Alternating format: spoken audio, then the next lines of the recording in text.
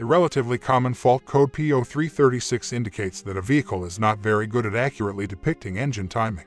DTC P0336 simply indicates that the engine's crankshaft position sensor is not providing the anticipated timing-related feedback to the electronic control module of your car. The majority of crankshaft position sensors are magnetic and relate to a reluctor wheel that is mounted on the crankshaft. This wheel has many teeth that are pre-positioned at predetermined intervals. The magnetic sensor produces pulses when the crankshaft rotates, and the ECM or PCM of a car interprets these pulses as a speed reading.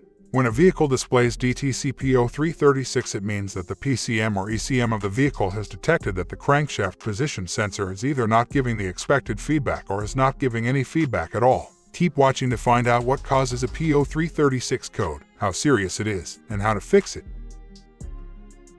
Symptoms. DTC P0336 frequently has several other symptoms in addition to itself. The overall drivability of a vehicle may be negatively impacted by these symptoms, which can range in severity from mild to extremely concerning. The most typical symptoms linked to code P0336 are listed below. Check engine light, difficulty starting, sporadic stalling, engine misfire, erratic idle, decreased fuel efficiency. Causes. The P0336 code may result from several underlying conditions. It turns out that some of these conditions are simpler to treat or heal than others. One can repair their vehicle more quickly if they are aware of all possible root causes of DTC P0336. Crankshaft position sensor malfunction, broken or crooked reluctor ring, faulty connection in the circuit wiring, compromised PCM or ECM.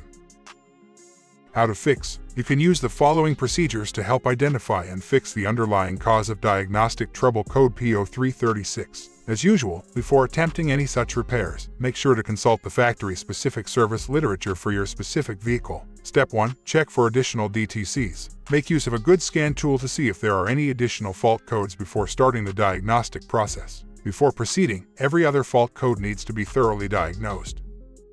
Step 2. Inspect crankshaft position sensor. Start by visually inspecting the crankshaft position sensor wiring in your car thoroughly. Examine closely for any evidence of fraying or damage, and for any potential pinch points. Furthermore, it is crucial to ensure that this specific harness is not routed too near to any spark plug wires on an engine, as this could cause interference. Additionally, make sure that there are no corrosion or damage issues with any of the circuit connectors. Step 3. Check circuit resistance. Resistance exists in crankshaft position sensors by nature. Each vehicle model has a different exact level of resistance featured by a given sensor. Make sure the resistance of the crankshaft position sensor on your car is the same as what the manufacturer recommended using a digital multimeter. Step 4. Inspect reluctor wheel. Remove the crankshaft position sensor from your car and, if necessary, look for indications of damage to the crankshaft's reluctor ring. Carefully inspect the engine by hand, barring it, for signs of damage or compromised teeth. Additionally, there should be no play and a tight fit between the reluctor wheel and the crankshaft. Step 5. Check RPM readings. Check for the presence of a consistent crankshaft position sensor reading with a high-end scan tool.